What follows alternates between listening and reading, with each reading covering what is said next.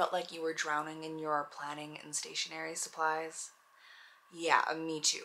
So I joined the 365 Freeze last December. I'm going to talk about what it is, why I joined, how it's going, and the things I've learned so far. Hi, I'm Jessica at Pretty Prints and Paper. I talk about bullet journaling, creative planning, and some other artsy things in hopes that we can channel our personal power through a system that is unique and yours. Last December, I stumbled upon an Instagram story about this 365 Freeze from Holly at Dash of Plans, and I needed to check it out immediately. I saw that it was a personal challenge to see if she could go a year without buying any more stationery and planning stuff for herself, because she wanted to use down her stash and just really cut out some of the buying that she was doing. She was inviting everybody else to join her if they wanted and had started a Facebook group. Essentially, everybody was able to set their own rules, and as somebody who needs flexible structures, I was all about that. Some people were saying they were going to try and go the whole year without buying anything. Some people were giving themselves a lower budget, and if they didn't use that every month, they would spend that on a high price ticket item that they'd been wanting for a very long time, like a folio cover or something like that. And then other people had planned purchases that they were going to make, but then nothing outside of that. For me, I just wanted to set a low spend amount because I had gotten a little bit too purchase happy over 2020. I just wanted to experiment with all these different planning styles as if I had changed somehow in the last 5 years away from bullet journaling.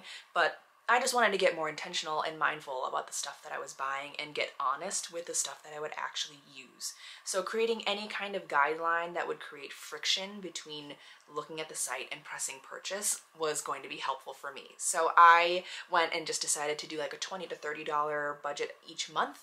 I didn't really have any planned purchases, but I would replace things because that's something that I was actually using. So replacements are okay. Other people set up like a planner box or something where they put all their like go-to hot, like level 1 planner items into this cart, but I was like, that's yet another thing that I am not going to buy just for the sake of participating in this challenge. So no box for me, but I mean, this is kind of like my major planner area, my art area, and I've got, a couple Raskog carts, but wanting to do this because I know that I'm moving in a couple months here, and that was looming in the back of my mind at the end of the year last year. And the idea of moving and schlepping all of my planner stuff across town really kills me. So I want to use things down. I really wanted to get like, okay, these are my clear favorites, and if I remove distraction, I will feel like there's more joy in this using the stuff that I have. I watched a video recently where somebody was saying how minimizing and purging your belongings is kind of like getting rid of these silent to-do lists where there's these items that are around that scream things like, make sure you use me, or organize me, maintain me, water me. And by removing the stuff that doesn't actually serve you, that it actually also decreases the anxiety of hearing all of those silent to-do lists, which is very appealing to me. So it has been 3 full months that I started doing this, and it's going pretty well. I think just even having that guideline in the back of my head, plus the very deep motivation and intention about why I'm doing this, makes it pretty easy for me to, even when I'm scrolling on someone's sale or shop, I ask myself those questions of like, will I actually use this? Have I used something like this before? Why am I going to start now? And I think one of the tensions that I had about doing this was feeling like, wow, is this going to negatively impact some of these small shops that I love to support? And really trying to think about what other ways I could support those shops, whether it's reposting or re-gifting some of these items to other people to introduce them to that shop.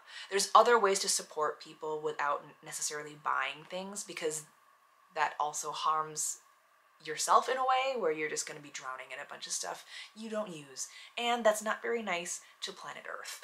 On social media, I muted some of the groups that I was in for planner things and kept the notifications on for the 365 Freeze so that I was hearing the messages of celebration when we didn't buy something, not going into all these like planner hauls and stuff like that.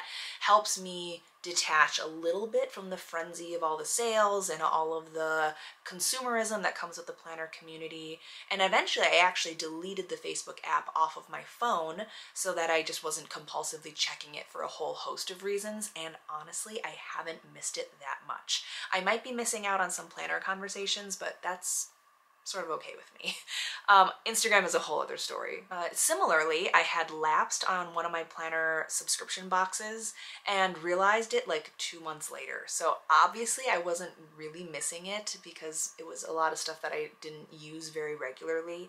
And I also had canceled another one because it was one of those where I thought I would like it, but didn't use the stuff in it. So just canceled it altogether.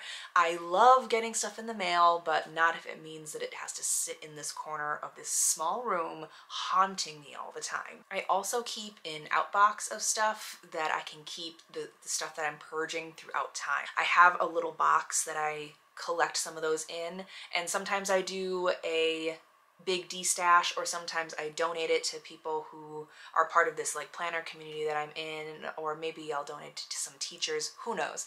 Thank it for its service and move on. Sitting here on my treadmill are some of the outboxes that I have.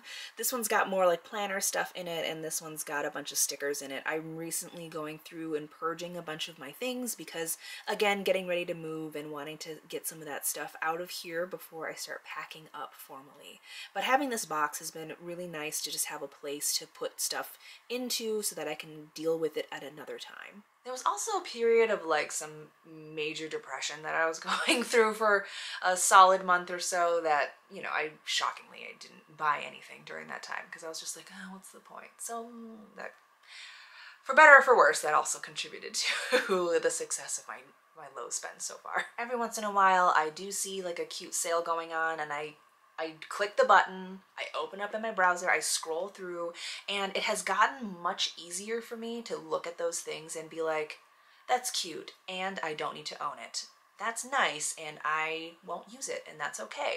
And it's gotten a lot more easy to be honest with myself before I even click purchase, and it just ends up not happening. That's such a nice peace of mind that I'm cultivating through doing this, is just like the authenticity to my own planning style, and that if I'm not that kind of a planner, that's okay. I know that this is the thing that works for me, and that's been really nice to kind of go back to the things that I know are going to be helpful for my system and say no to the things that won't. And a lot of times before, it was like, oh, this looks really cute in other people's photos, and if I'm never using it, will it ever even make it into a photo for me? No. So chasing the stuff that was popular was just never gonna work out for me and doesn't work out for anybody. And so this stepping back and just focusing on the things that I use and do love is really re-energizing and helping me get back into my planner process. So going forward, there's obviously still a major portion of the year left. I think, frankly, this next couple months I'll be too busy to even think about buying anything, but I am a little worried that once I get into a bigger space, I'll have way more empty areas to expand into, and I'm a little worried that I will fill that gap in with stickers. But what's nice is that like I've got a couple set sticker books, I've got a couple like set container sizes for the things that I already own, and so it's going to be me trying to say, nope, you can't buy another one to expand the collection. Stay within the confines of this structure. Like my washi tape box, I only have one of those Recollections washi tape organizers from Michaels, and I am not expanding my washi collection beyond those 2 shelves, so go me. And the same thing with my sticker albums. I've got a couple, and I'm trying not to get so many stickers that I need to expand into another container just to organize more things that I may or may not use. So I think that's going to help me try to maintain this level of stuff, if not less.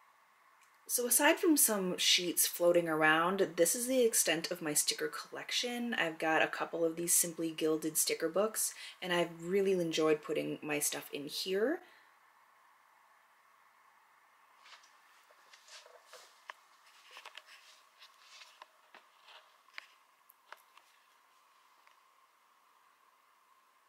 And over here is a bunch of my other planner stash. I've got some of the planners that I've been using recently up here. I've got that one washi box right there. Down here, I've got a couple different pen sets and more pen sets. Over here, I'm a calligrapher, right? So I've got a bunch of those.